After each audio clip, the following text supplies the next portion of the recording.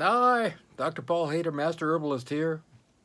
Well, what do you think this is? It's a real thick looking liquid, brown. What's it smell like? It sweet, smells like flowers, almost syrupy. Let's take a little taste. Mm, Absolutely great. Sugary, sweet. Well, this is good old-fashioned honey. And our local honey, which comes from a lot of different tropical plants, and it's very healing. And you know, honey is one of the most healing things. I had a good friend. Her husband had a triple bypass, and they took some veins out of his leg. And lo and behold, he ended up getting an infection in his leg, and it wouldn't heal. And so they tried everything, all the antibiotics, and it didn't work whatsoever. And so they were at, wow, what are we going to use? This is a last resort type of thing, you know. So they tried, and an amazing thing, honey. And it was a triple filtered special honey you got from the pharmaceutical companies, you know. Cost like $500 for a little 1 ounce tube that they were injected into this wound, and lo and behold, it started to respond. And so my friend goes, well, this is crazy, and I'm not going to pay $500 for some honey. So she went to her local beekeeper and got some raw honey, and they kept putting that into the wound, and her husband got better and healed up. That's a true story. Amazing. Honey is powerful. You know, it has 300 plus varieties around the world, and if I were to cover every single one of them, we'd be here for days.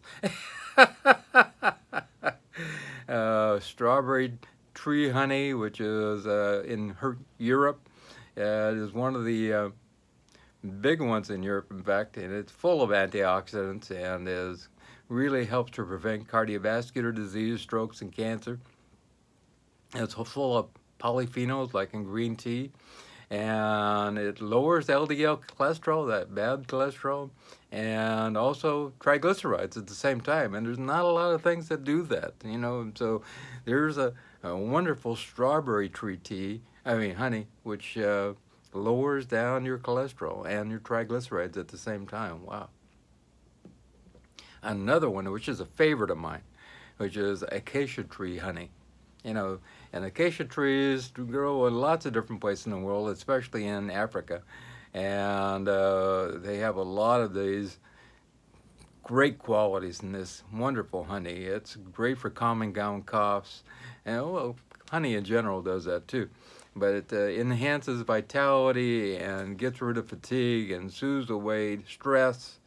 And also full of B vitamins for good vitality. Flavonoids to get rid of free radicals, and phytohormones to protect your DNA, and also helps to prevent cancer, and helps with reproductive problems and boost up your immune system. It also has other agents like oxalic acid, which helps to prevent cancer, and malic acid, which for great detoxing agent, and also citric acid, which is a powerful antioxidant and helps prevent kidney stones. So another thing that acacia tree honey does for a person. Also, it's a good detoxing agent for the liver, and increases glycogen storage within the liver. And also, and another thing, it helps with those suffering from diabetes, because it helps to lower your blood sugar, and that's really interesting for something that's sweet.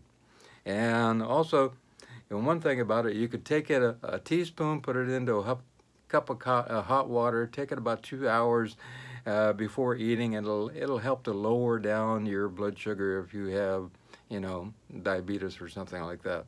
And also, it helps to fight gastric ulcers, and in general, it helps with asthma and bronchitis. So, acacia tree, pretty amazing stuff, and it's anti-inflammatory, and it's an antibiotic, and helps with minor skin scrapes and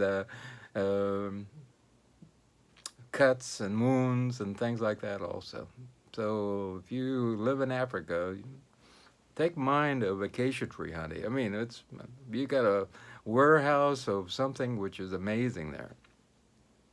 All over Europe and also in the United States, we have linden trees. And those linden flowers create wonderful honey.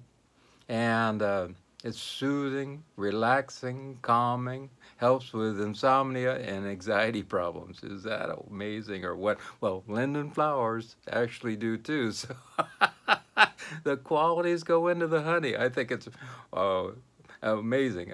I wonder if those bees are laid back. It can help you get to sleep, and works well for bronchitis and coughing and colds and things like that also.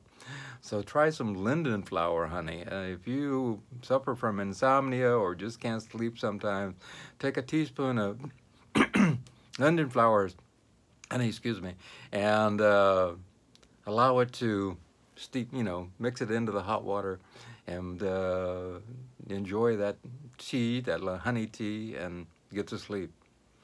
Another one is Dandelion Flower Honey, and everybody in the world's got dandelions in their yard. They're all trying to get rid of them, but dandelions are great, really. They're a great edible green, which is a great detoxing agent. But also the honey, if you're, you can find dandelion green honey, which some people do, propagate just that type of flower in general, just for the bees. I think it's really good, and they prize it highly in China. And I think it's wonderful because it has a lot of vitamin A in it, and an antioxidant. It has a lot of calcium for strong bones, and vitamin K for clotting. Also copper and an iron for anemia, and it boosts up your immune system and helps with having manganese for arthritis, and magnesium for blood sugar regulation, and also for enzyme production. And it also helps for cleansing the liver, like dandelions do too, and the kidneys and the GI tract, and promoting health in general. So I think it's really another great one. There is not a bad honey, really, to tell you the truth.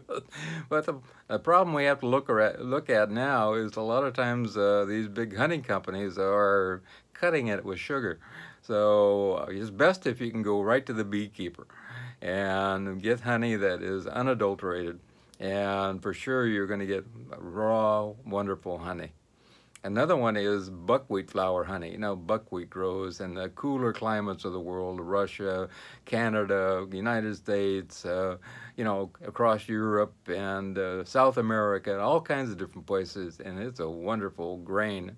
It's more of a seed, a grass, and full of protein, but the honey is amazing. And it's kind of like molasses. It's really dark, if this honey is. So if you like dark honey, it's really right up your alley because it's full of vitamins, full of minerals, full of polyphenol compounds like in green tea. It helps with cardiovascular disease, strokes, and cancer, and also boosts up the immune system. And also it has a great ability to suppress coughs in little kids, and I think it's really important for anybody has a cold or a flu, or just has some kind of bug that's going around. And I think it's a powerful antibacterial agent, antifungal agent also, and really great anti-inflammatory. So another great honey. I mean, a lot of people take this stuff for granted, but I think it's hugely important. Blueberry flower honey. No, the blueberries in general are amazing antioxidant, right up there with the powerful antioxidants of the world. So blueberry flower honey, though, is even great also. Antibacterial agent. It helps to treat urinary tract infections, and also it helps to get rid of bacterial infections that are attacking the lining of the bladder itself. A lot of people probably don't know that. And it helps prevent bladder infections from reoccurring. So if you, have your teaspoon of blueberry honey, flower honey every day, And if you have reoccurring bladder infections, that's something to think about. Also, it's really great for all kinds of different things, including it's high in antioxidants, so it'll keep the DNA damage away. Also for cardiovascular disease, strokes, and cancer. And it helps to get rid of facial scars and acne also. And sometimes you just have to put, say if you have acne in one area, put a little honey on there, and that can help in a great way. And then wash it off later. Powerful anti-inflammatory. If you live in a warm climate like we do, I have 2 avocado trees out front. And avocado tree honey, when they're in bloom, is an amazing thing. It was really, really nice. And luckily here we have a lot of bees. Unfortunately, we do. And it's an amazing agent. It stops the HbA1c and lowers the cholesterol agent. So it helps with your blood sugar, and it also helps with lowering your blood cholesterol, and also boosts up metabolism. Burns more fat. Man, that's one of the few that really does that. It has to boost up your metabolism in general, and so you lose weight. And it also has a lot of polyphenols and boosts up your immune system, which is good old avocados. You know what I mean? I love those things. I have 1 or 2 a week myself. Especially we have a variety that have a long neck on them, and then you slice those in half. Oh man, like eating butter. Really nice. Also, orange blossom honey. I have a lot of oranges in Florida, in California, around Texas, and Louisiana, and all kinds of different places. And if you happen to be around orange trees, or you have one in your yard, then maybe you can ask your neighborhood beekeeper if he has any orange blossom honey, because it's really great. It's powerful, has 7 different antioxidants in it. And it's galagen, meritin, hespertin, quercetin, camphorol, and the list goes on and on and on. And it really is a great agent for lowering inflammation and supports your cardiovascular system again, prevents strokes and cancer. And the University of Vienna did a study where they found that it, in general, can prevent many diseases. So orange blossom honey, really good.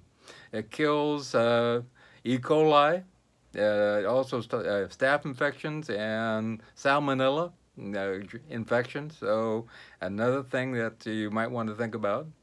If you have orange trees around, that's a really important one. In France, they found that orange blossom honey was 87% effective in actually speeding up healing in wounds. So that's pretty amazing, really. Also, neem trees. I have a neem tree out front also.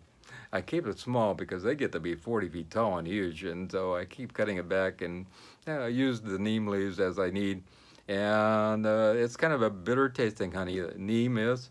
And it can also have a huge qualities because it has the ability to lower blood sugar. So if you live in India, you live in Sri Lanka, you live in tropical areas of Asia or South America, and you have neem trees, something to think about. Also, it's also lowers blood pressure, and it helps with gum disease and sore throats and rashes, and also allergies. So this is one of the few that helps with allergies. So I think that's really important. So if you have neem honey around and it's unadulterated, check with your local beekeeper and see if you can get some neem honey. They're really good. Also, Manuka, which has been talked about a lot. And you can buy a Manuka honey. Some Manuka honey has really gotten expensive. A little tiny jar about this big has gotten up to $70, $80 a bottle. Wait a minute, a little thing. It was like, wow. But it's a really powerful antibacterial agent and kills all kinds of bacteria, and also helps, that the biggest thing is it kills the H. pylori bacteria, which causes ulcers. So if you have problems with gastric ulcers, peptic ulcers, that type of thing, you might want to try Manuka honey. And it helps also with acne and sore throats, indigestion, colds and flus, and you can get these honeys online. You can buy them on Amazon and eBay, and just look around, and also source close to home. Use what you have. You know, even if you have safflower around, use safflower, honey.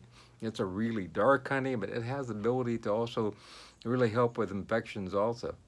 And also support your beekeepers. You know, they've had a huge problem with losing bees. About half the bees in the United States have been just died. And so we've had a huge problem with that. So it's important to go out and support your local beekeeper. And if you are into keeping bees, thank heavens, I really appreciate you. If you have a big enough yard, you can put a little, hive there and a beekeeping box. That's really wonderful. And you get your honey, and you can, get your wax and all kinds of different things, and the propolis, I know, lots of different agents which will help to keep you fit and going strong for a long, long time. Also, but remember, the honey is sucrose. It is a sugar. So, if you're going to be drinking a whole bottle like this, you're going to be in trouble. It eventually will make your, blood sugar go up if we drink too much of it. It's just to be used in small amounts. So bear that in mind. It is sucrose. There's no doubt about that. So also, use honey in a sparing way to be, mindful of the bees, because, just to use it willy-nilly is not thinking about where this came from. It took those bees a long time to make that honey.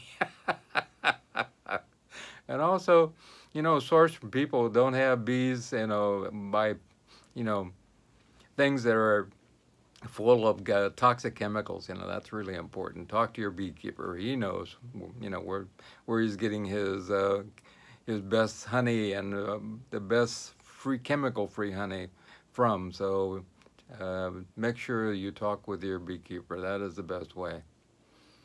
So if you would like to get a hold of me, feel free. All my contact information is down below. Would like to subscribe. I greatly appreciate that.